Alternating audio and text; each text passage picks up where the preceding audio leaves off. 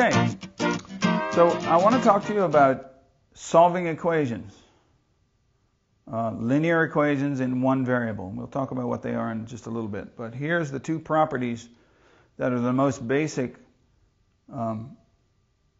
properties that are used to do that. First one is called the addition property of equality. And that works for any numbers a, b, and c that are real numbers. If we already know that two things are equal, like a and b are equal, then a plus c is equal to b plus c. These are called equivalent equations. Okay? We can add something to both sides of an equation and they'll still be equal. This works for subtraction as well, of course, because addition and subtraction are really the same thing. Subtraction is the addition of a negative number. So when we think of it like that, adding a negative number, we could do that as well. And usually we take something more complicated like this and subtract the c's away to get a equals b, a simpler equivalent equation. Okay? Another property is the multiplication property of equality. It's similar, using real numbers a, b, and c again. We have to stipulate that c cannot be 0. Because what happens when you multiply by 0? Everything becomes 0. So we could have something unequal, multiply both sides by 0 and get an equation. That wouldn't work. So if we know a is equal to b with that stipulation, then we can multiply both sides of an equation by a number and get an equivalent equation. It's still going to be equal, and a and b will still have the same values. Again, because division is a different form of multiplication, we can write a division as multiplying by the reciprocal of that number.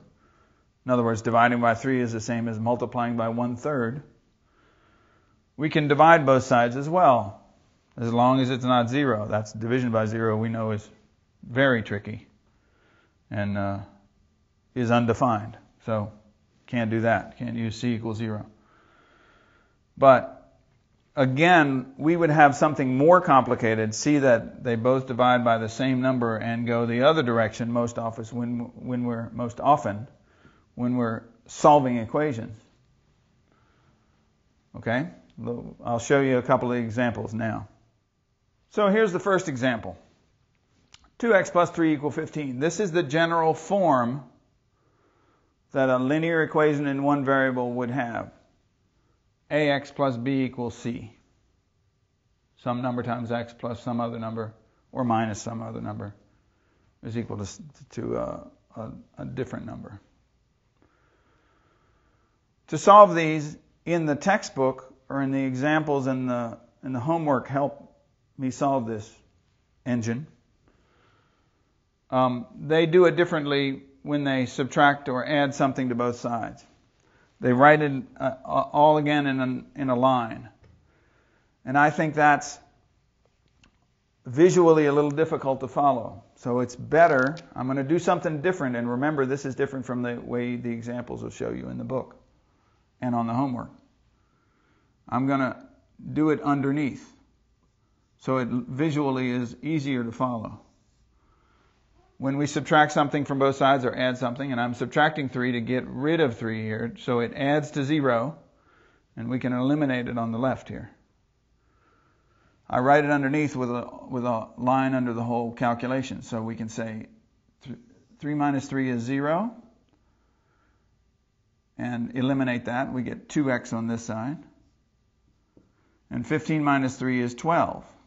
This also looks like a subtraction problem that you've had all your life, so it's easier to calculate that. Then they do division or multiplication by both sides. Usually underneath, they'll do a division. Divide by 2 here and here, and we get x equals 6 is the final answer. We can check that in here. 2 times 6 is 12, plus 3 is indeed 15. That is the correct answer. So we can check and never get one of these wrong because we checked and made sure it worked. This is a very simple one. Remember that we talked about the fact that if we do something to both sides to an equation, we get an equivalent equation. This is a simpler one. And that's what our goal is, to simplify it so we only have x on the left and 6 on the right. Sometimes you might want to leave the x's on the right and have the number on the left. That's fine too. Okay, moving to a slightly more difficult example. 6.3 minus 5x equals 3.8. Again, we do the same things. We add negative 6.3 rather, or subtract 6.3 from both sides. That would add to 0 here and eliminate. We don't have to write the 0. It just gets in the way. So what's left is negative 5x. Don't forget to bring that negative sign with that term. A lot of people forget that or don't notice it. You got to remember that everything that's not eliminated with the subtraction has got to come down to the next line. And then we have to do 3.8 minus 6.3. If you take out your calculator, you'll see that that comes out to negative 2.5. Okay? And then the final step is to divide both sides by negative 5. On this side, the negative 5 divided by negative 5 makes 1. 1 times x is x. And negative 2.5 divided by negative 5 in your calculator, if you want to check that, that is positive, negative divided by negative, 0.5. And we have the simplest equivalent equation that gives us the answer that x is 0.5. Try that back in here with your calculator.